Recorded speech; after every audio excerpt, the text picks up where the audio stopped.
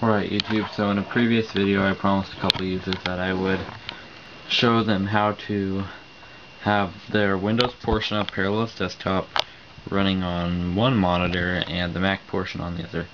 So I'm going to go ahead and show you how to set that up. I believe the default setting for Parallels Desktop is coherent, so that's how I have it right now.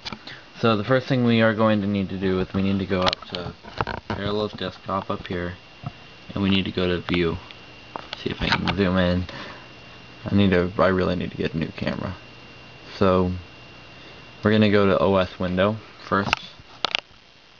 Now we need to drag our OS window by clicking the top of it up to our second monitor, just like so.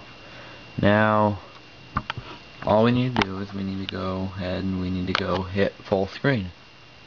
This is pretty simple, pretty straightforward, so there you go.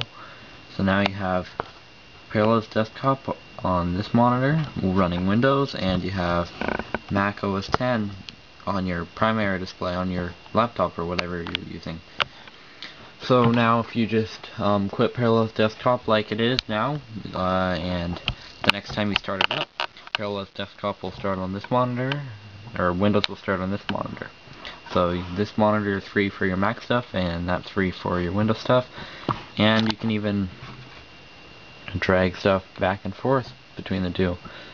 Oh, see, there's that file that I'm dragging back and forth. That way there's no incompatibility by doing this. You also get this little icon up here for viewing all your Mac files on the Windows portion of the hard drive and opening and editing or whatever from Windows. So there is no incompatibility by doing this. I find it actually runs smoother than running in coherence or whatever. So I just wanted to show you guys how to do that. And as always, thank you for watching.